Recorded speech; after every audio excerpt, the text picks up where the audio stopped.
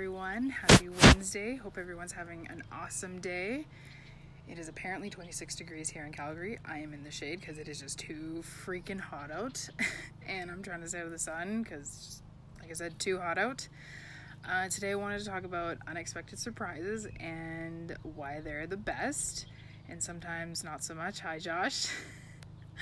So my best friend texted me earlier, hi Connor, and said that he had a unexpected visitor.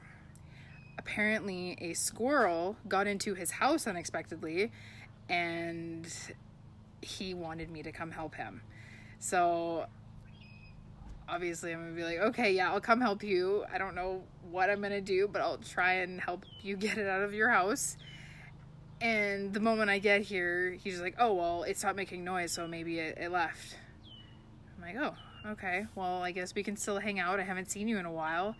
And that was the universe, I think, just telling me that I needed to spend time with my best friend because I hadn't seen him for a while.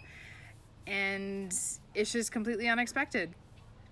Have you guys ever experienced that? Whether something, a sign from the universe, and it's like, hey, well, this happened, and then it switches when you get there. Or you've had an unexpected visitor like a squirrel get into your house and you have to try and deal with it and get it out. Have you ever experienced that? Let me know in the comments below.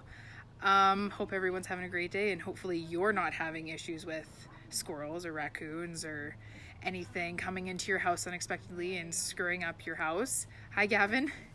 But yeah, hope everyone has a great Wednesday. Happy hump day, and hope you guys have a great rest of your week. See you.